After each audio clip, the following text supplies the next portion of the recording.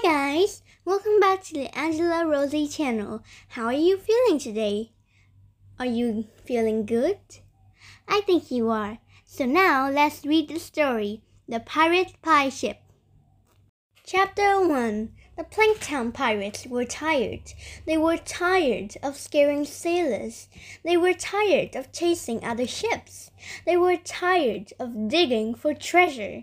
And most of all, they were tired of fighting their pirate rivals, the gruesome crew. I feel like trying something new, sighed Captain Cuttlefish. But what? Asked Manta Ray Jack, the ship's first mate. Being pirates is all we know, moaned Corner, the cabin boy. Cook Cockles watched the crew slumped in despair. He decided to cook the captain's favorite, octopus and seaweed pie, for lunch. This pie will have you think of ideas, said Cook Cockles. He served up a steaming slice of pie for the captain. Captain Cuttlefish ate a mouthful of pie, then he ate another. A twinkle came into his eyes as he looked around at the crew gobbling down their lunch. "That's it!" he cried. The crew looked up, but they didn't stop eating. "Your delicious pies are the finest on the 7 seas," the captain told Cook Cockles. "We can sell them in the port and make our fortune." The crew cheered and raised their mugs of lemonade.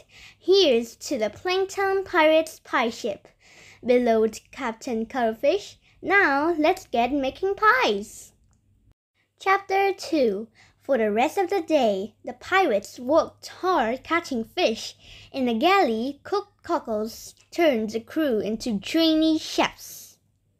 They chopped and scraped and stirred and baked. Soon the first batch of pies was ready. "Set sail for the port," shouted the captain.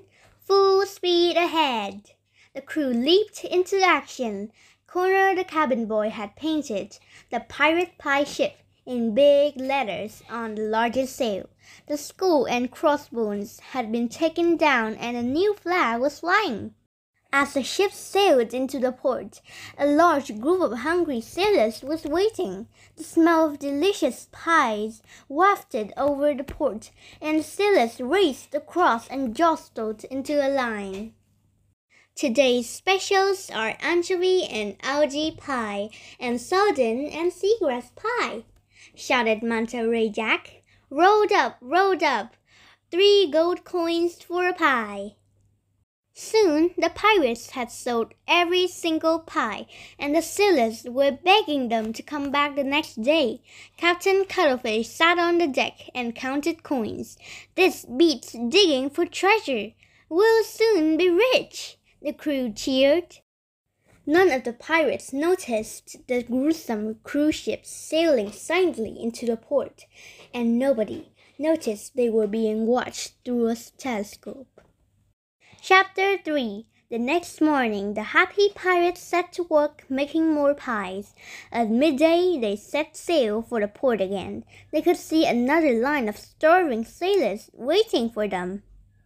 But as they got closer to the port, another ship appeared from behind a cliff and sailed speedily up to the hungry sailors. "My telescope! Now!" shouted Captain Cuttlefish. He held it to his eyes and stared at the other ship. "Curses and barnacles!" he roared.